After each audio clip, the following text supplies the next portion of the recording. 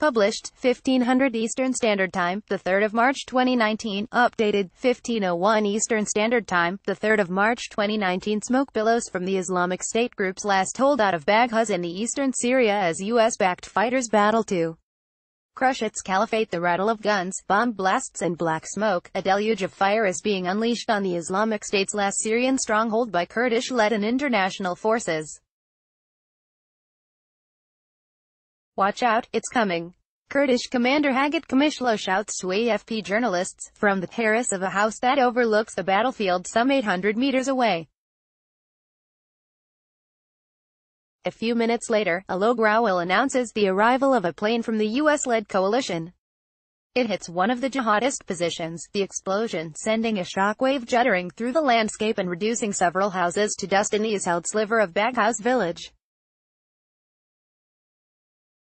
Well played. That was a jihadist sniper position, Qamishlo relays into his walkie-talkie.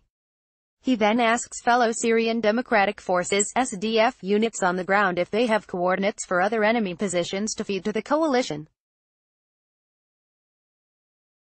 The jihadists' patch of territory, a bombed-out cluster of buildings next to tents that for weeks allowed fighters to hide among civilians, is down to 700 square meters. It is just a tiny fraction of the caliphate Abu Bakr al-Baghdadi declared in 2014 that sprawled across swaths of both Syria and neighboring Iraq.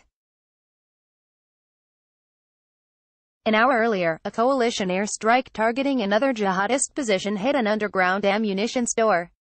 It triggered an enormous and extended explosion, accompanied by a series of fireballs that were celebrated by Kurdish and Arab SDF fighters. The most radical, a 2-week suspension of operations by the SDF, motivated by concerns about the use of civilians as human shields by IS, had given the jihadists respite. The offensive resumed on Friday evening, with the holdout forces resisting. They are completely encircled, another SDF commander, Sefkin, tells AFP. But they have planted mines along all the roads, and in the houses, he says. Several mines seriously wounded SDF fighters in the early hours of the assault. The Kurdish-led Syrian Democratic Forces had paused their offensive on the last Islamic State group holdout in Syria to allow civilians to flee after a short nighttime interval. The fighting, SDF artillery and mortar fire, countered by the jihadists' smaller projectiles, sniper fire and mines, resumed early Sunday. IS had also booby-trapped cars, but they have not had the time to use them against us because we have neutralized them with drone strikes, Sefkin adds. SDF commanders have repeated for several weeks that the end is near for IS. It may take another 4 or 5 days or so to finally prevail, they now say, depending on how many diehards remain in the way.